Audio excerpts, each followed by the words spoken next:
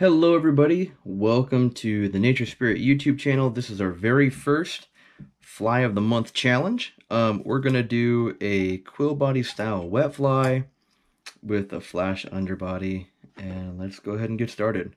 The hook we're going to use is a Hannock 230 number 14, and the thread we're going to use is an 8/0 black. Now I'm going to start my thread right where I want my body to end, and that's going to help me keep the fly more proportioned. Go ahead and trim the excess. And I'm going to go ahead and just bring my thread to the back where I want it to be. Here we go. Now, with your quill, this is going to be your rib. And what I'm going to use is I'm using Polis strip quill. This is natural. They're pretty popular. They're kind of everywhere. If you want your rib, because this has a black strip on it, there's a dark side and a light side. Depending on what side you want the dark side to be on is going to determine the placement of your quill.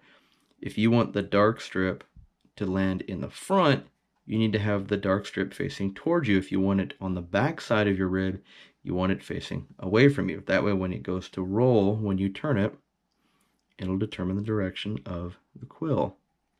I want mine facing forward, so I'm going to tie like the dark side of the quill is facing towards me. I'm going to tie that in, it'll come up forward.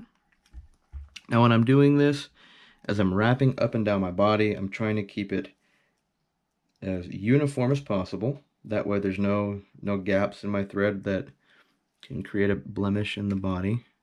And I'm going to use 3 pieces of holographic olive flashabou.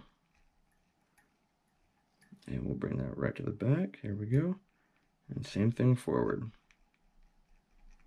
And we'll stop right there. And then we're just going to wrap this around the hook.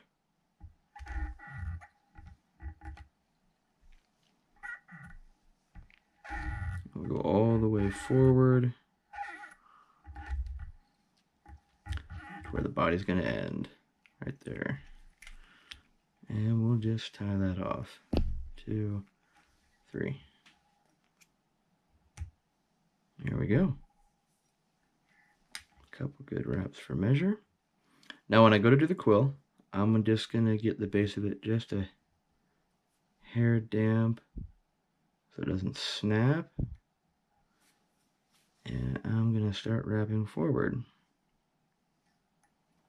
Now I'm going to leave some space or a gap between my wraps with the quill.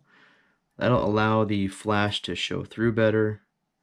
And depending on how much of the flash you want to show through, depends on how wide you want your wraps. If you want more flash, do less wraps. If you want more of the quill look with the flash rib look, then use more wraps. 3, 4. Let's tie it off. Get that trimmed.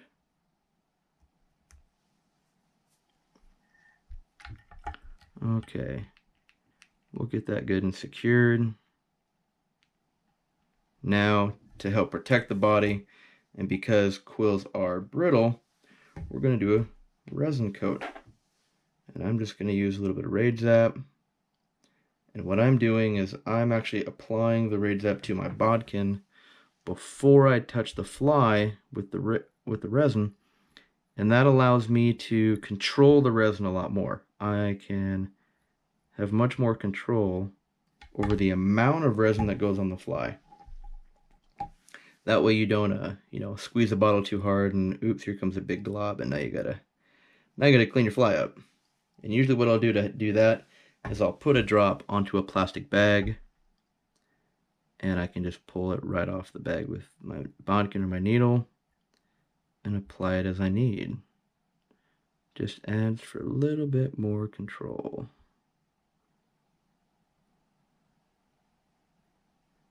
There we go. And we'll cure that.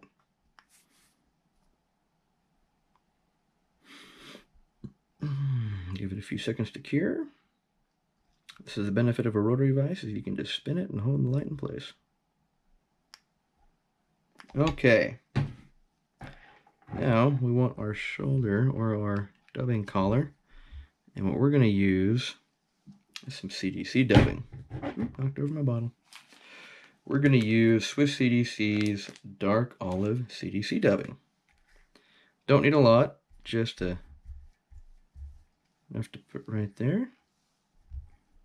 And I'm going to use this is the olive, that'll help it match the body a little bit, keep the color more uniform. And it just depends on how thick you want it. If you want to use a wax, you can. There we go. And if we have any long stragglers, we'll just go ahead and give that a trim. Okay. Now the next part. You're going to need a dubbing tool, or a loop tool. We're going to create a little loop. Because I'm not going to wrap my partridge. I'm going to throw in a dubbing loop. That way I control the length of the feather. So we're going to go into some partridge. This guy right here. And I'm going to strip the fuzz off the feather and get it out of my way. That way we don't want any of that going under the fly, so we'll just make sure it's off the feather altogether. Now if you're tying a bigger bug, you can just wrap this on, that works great. But as you can tell, my feather is much longer than the fly is. So I'm going to use my Swiss clamp and get exactly what I need. I'll trim it. And this way, I can trim it to the length I need it, place it right where I want it in my loop, and let it go. This is going to allow me to have more control over the length of the feather.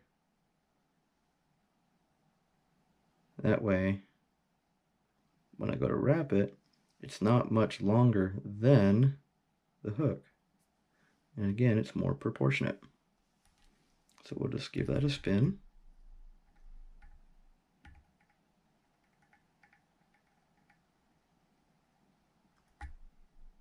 Let that do its thing.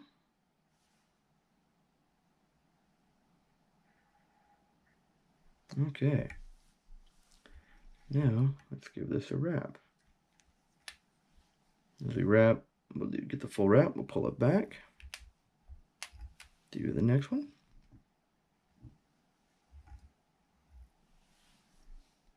There we go. And I'm going to twist it around. That way it gets secured.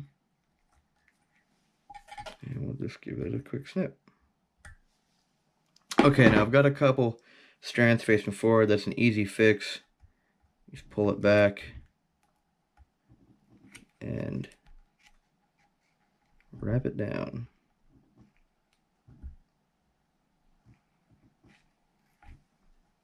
There you go. And we'll just tie it off.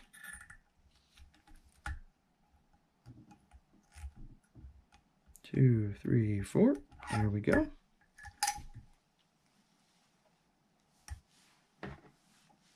Now, again, we'll take resin, and I don't want a lot, so I'm just going to take a small dab onto my bodkin and apply it that way.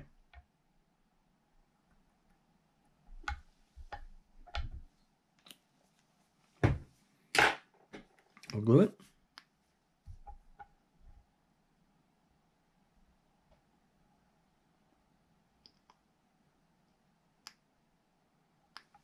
And there it is. Now we want to see your guys' style. This is a challenge to challenge not only you, but we want to see what different colors, styles, and ways that you can come up with the same pattern. Post them to Instagram, Facebook, tag us, and we will share them as we love them. All right, guys, get to tying, and we'll see you later.